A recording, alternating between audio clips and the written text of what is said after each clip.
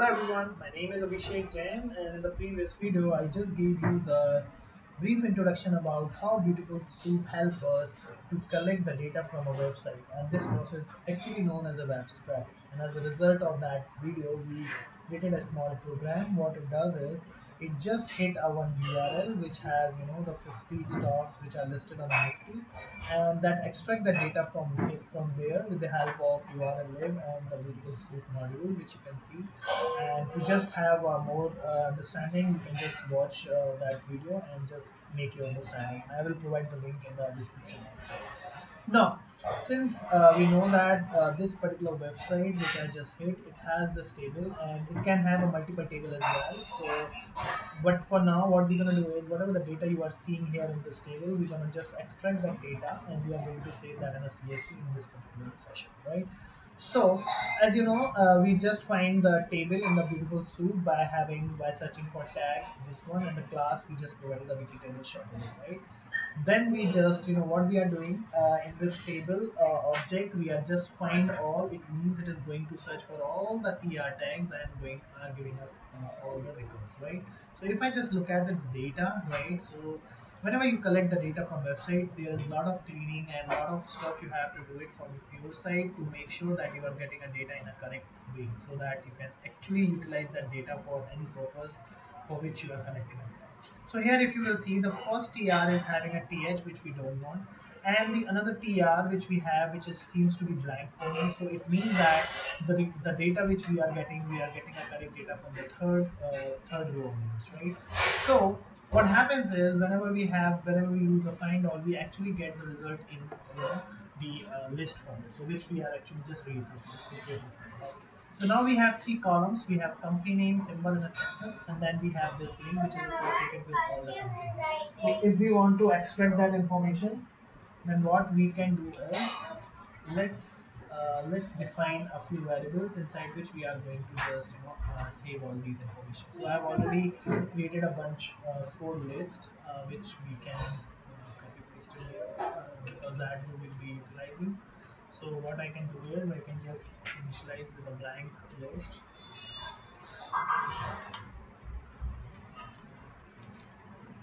So these are the four fields we're gonna just extract from that particular site. So what we can do for that?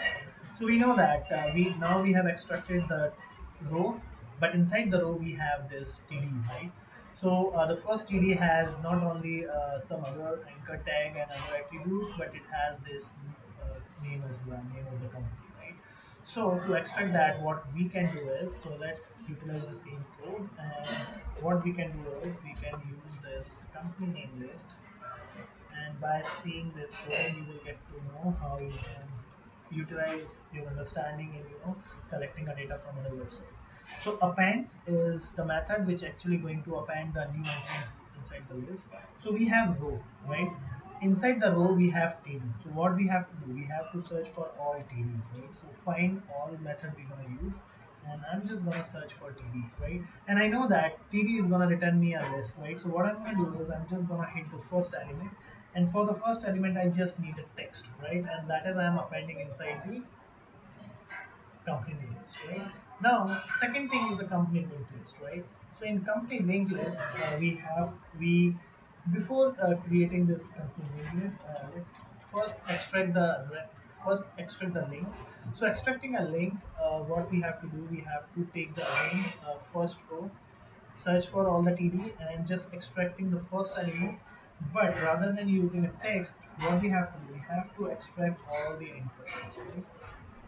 So when we do that, what it's going to do is it is going to extract this anchor tag attributes and going to put that information inside this company, right?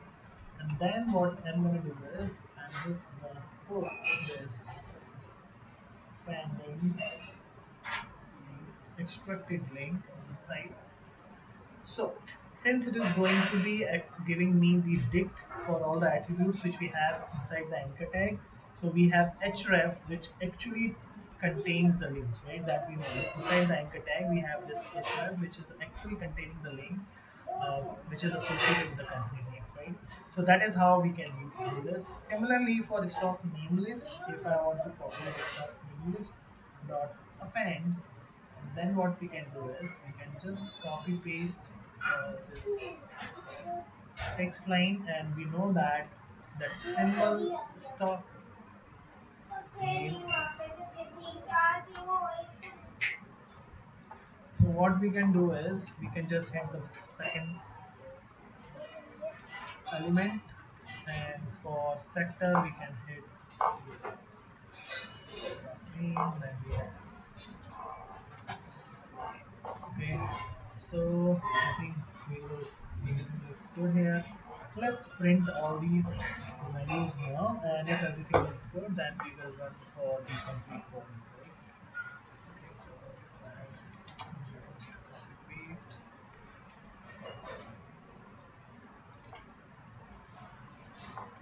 I should have kept it ready to save some time.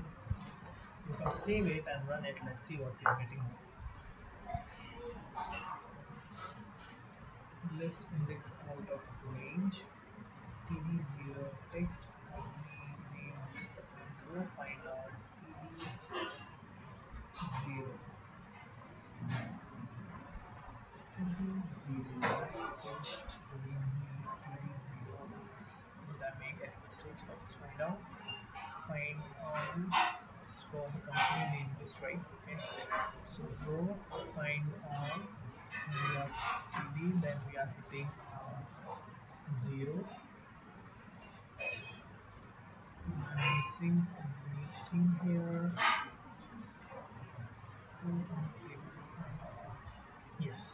So as I mentioned, we have to ignore two records from the beginning, since it is not having any information. Like the very first TR doesn't have the TD, right, and that's the reason it is failing. So to fix that, what we have to do is there is no TD, and that's the reason we are getting that none, right?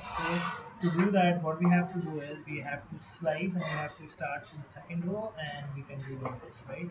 So if I run this time, and we should have the data come. Okay, so now just to make sure we have the data, let me just break it for at least. Now I know there is an issue that we will definitely gonna fix it. Okay, so everything looks good. The thing is, there is an untype. It means it looks like to me that company link list, there are one entry for which the link is not present. This is one issue. The another issue is you can see this we are getting this slash n, that also we need to clean. First fix this issue, none type, and then we're gonna just see how we can just help to clean that data, right? So once we have a company link, what we can do is if company link is none, then we have to we can give something like dot append link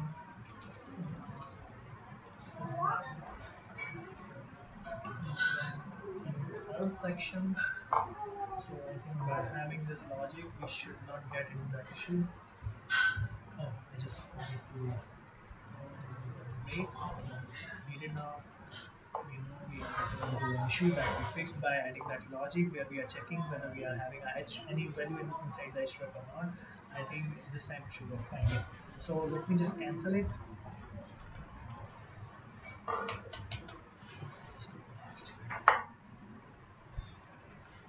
Okay, so I just stop that because we want that to be here. It should be here so that you will not get this massive entries which we were getting. Okay, so once that complete loop is over, then once we have all the list created for us, then only in the one time it will show, right? Okay, the other issue which we need to fix is that is related to this some backslash and all this stuff, how we can do it, and that we are getting only for the sector name, right? This is where we are getting, right? So I think to fix this, what we can do is we can just go text, we got the text, and then we can should help us to do that.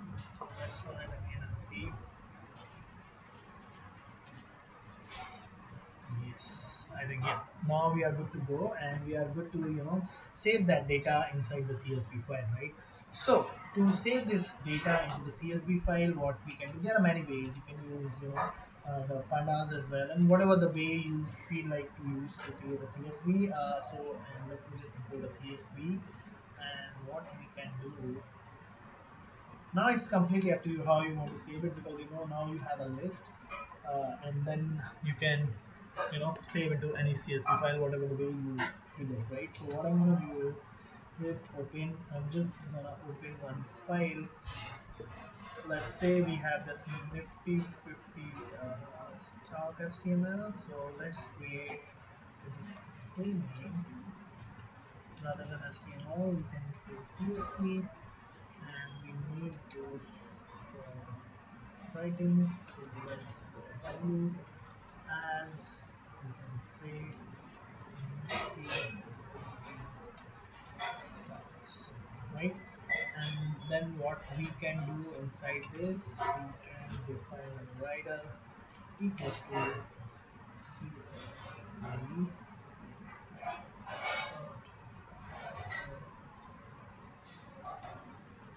So this CSV this file, okay, and then what we can do is,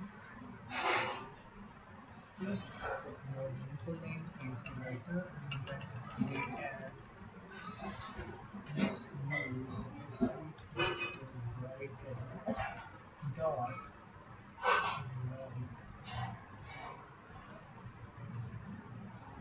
rows.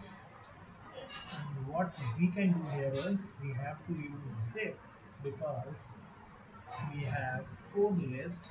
Okay, so if I do this, and okay, so I'm just zipping here them,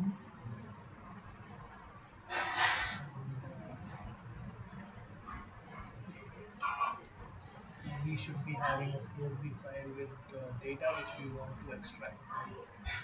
So once that's done, we run it and see whether we are getting the correct CSV or not, right?